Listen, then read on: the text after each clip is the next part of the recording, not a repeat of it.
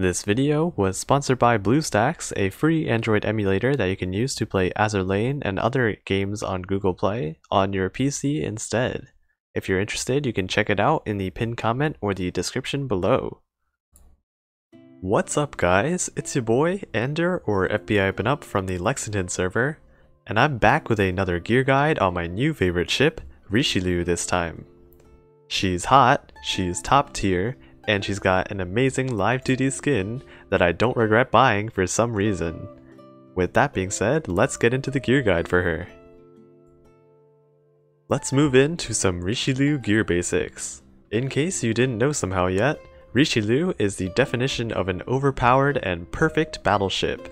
She has top tier stats for a battleship, who at level 120 has higher health and firepower than Warspite Retrofit, as well as a 20% higher main gun efficiency than her as well.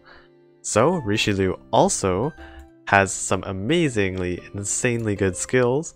Her first skill, the Iris's Flag Bearer, gives a massive offensive boost to any friend ship, increasing their firepower, accuracy, torpedo, and reload by a considerable 15%, which also counts for herself, don't forget.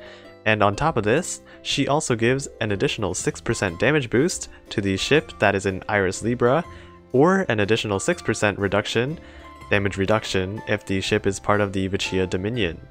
Her second skill provides a fantastic barrage that has a very high 75% chance to proc whenever she fires a salvo, and on 75% chance to fire a barrage, and on top of dealing good damage with this barrage itself, there is also an additional 70% chance to go and inflict a special burn that inflicts damage over time, as well as decreasing the burning enemies' firepower, torpedo, and aviation by a nice 5% for a massive 30 seconds. And on top of all this, of course, she gets yet another skill. Her third skill, the Iris's Vindication, gives an extra 12% damage boost to any high explosive main gun on top of all the other damage boosts that she already gets. And she also might as well just make the first salvo that you manually shoot per battle have a guaranteed critical chance per battle. Finally, to wrap all this stuff up, Richelieu also gets the same preloaded main gun mechanic like Jean Bart right here. As you can see, main gun +1 right here in the Limit Break 1. So basically this makes her able to shoot her main gun the second the battle starts, just like Jean Bart. This means that she can have the chance to shoot her barrage straight away in battle, as well as giving basically an extra salvo in every battle, which also makes her insanely good at dealing with sirens. Now Richelieu is just honestly has everything good for a battleship that anyone would ever need. She's got fantastic stats, fantastic skills, and overall just looks absolutely fantastic. What more could you ask for? She's absolute waifu material and she's a good ship. Get her and level her up please, you really won't regret it. Onto Richelieu's general gear loadout. First up is her main gun. Now unlike the normal battleship, Richelieu is actually fantastic with any HE main gun due to her preloaded main gun mechanic, her barrage, and her third skill's HE main gun damage boost. For general purposes though, I would still recommend you'd stick with the triple 406mm.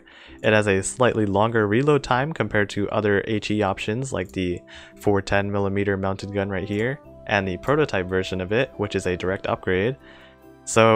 But it also has the highest damage compared to it. So the highest damaging HE main gun would be the triple 406mm. This will go and let you maximize Richelieu's damage output from her preloaded main gun salvo, along with that 12% HE main gun boost from her third skill. But if you do want to focus on activating her barrage more and don't care about losing a bit of damage, you could also use the two faster HE main gun options that I've just said. The best in this scenario would be then the prototype twin 406mm, which is a complete upgrade over the 410mm mounted gun. Now since its reload isn't too much longer, you generally still just want to use the triple 406mm compared to the other two options.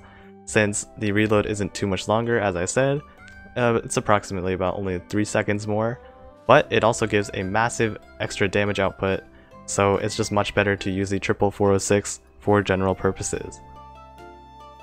Now in the next slot we have Richelieu's auxiliary gun. Richelieu does have access to light cruiser guns such as the triple 155mm, so the best in slot would then be the triple 155mm, giving you some great damage output as well as giving that nice 45 firepower boost.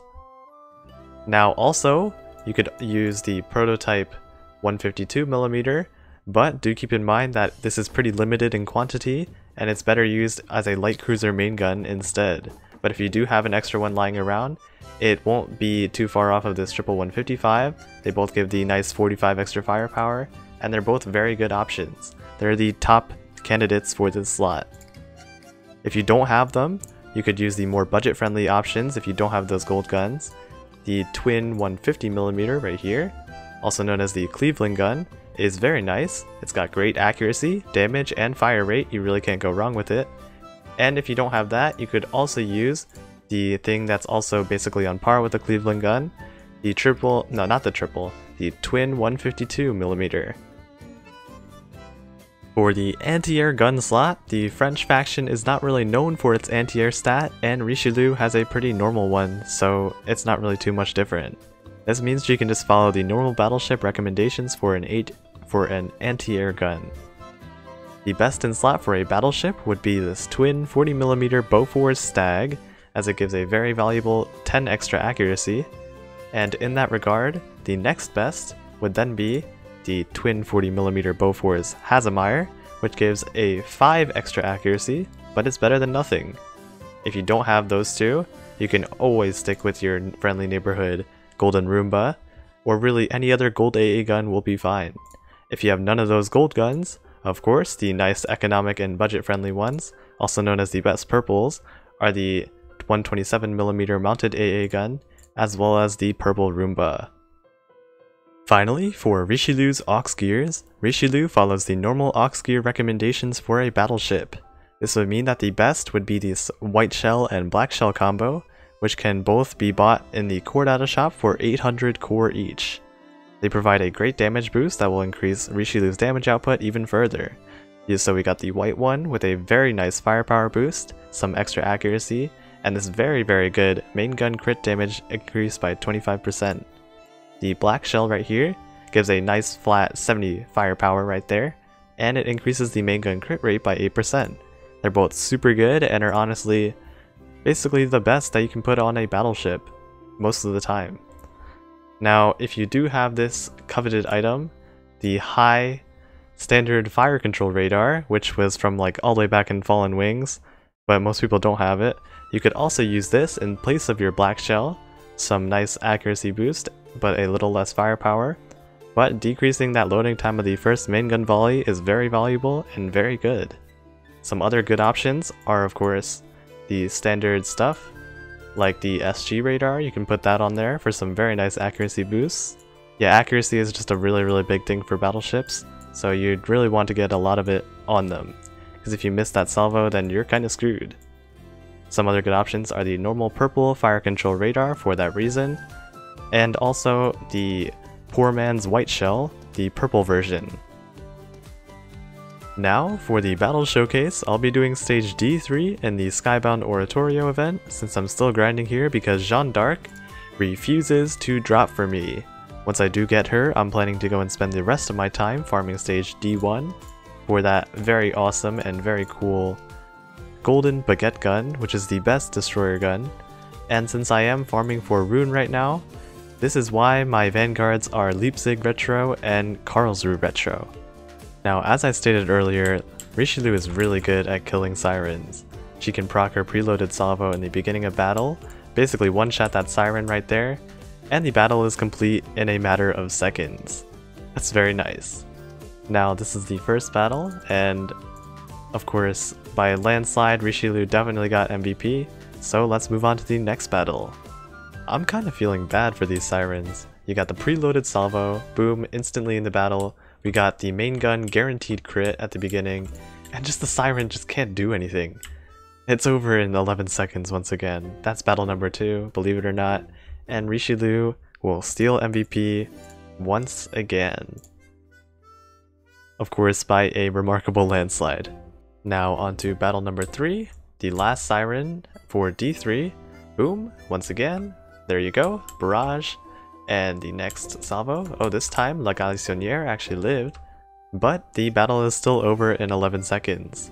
So yeah, there's Richelieu, there's her power, she can destroy sirens with relative ease. Now of course, even in battles where she's actually not even facing a siren, you can still put her on auto. Like, even without that main gun crit, it's still going to be perfectly fine. Her barrage is very good if I could get that to proc once again, but let's just go and wait. I mean, Leipzig and Karlsruhe are kind of not really doing much, but I believe in them.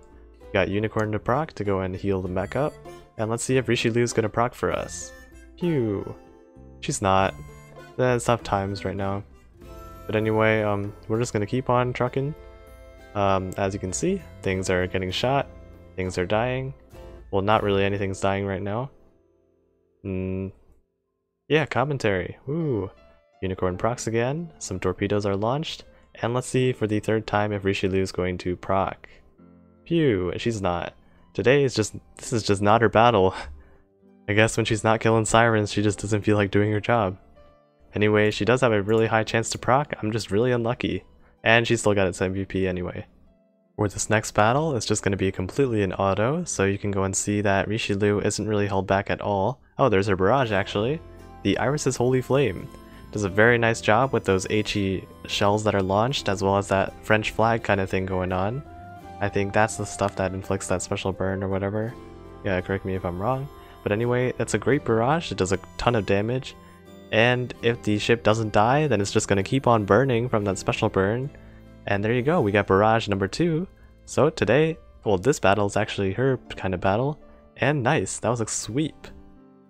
Now, unremarkably, of course, Richelieu still gets MVP, she gets it every time. She's level 100, and yeah, very, very nice. To wrap things up, let's go and show that this brief D3 boss node clear. I've got a really overpowered and unnecessary team right here. It's basically there just to go and fulfill all those requirements. Got Amagi shooting her fuck yous. Yeps, they're not curse words, they're fuck yous. And here's Algerie, and just for the fun of it, let's call it our submarines, and watch as my fleet hopefully manages to destroy Algerie.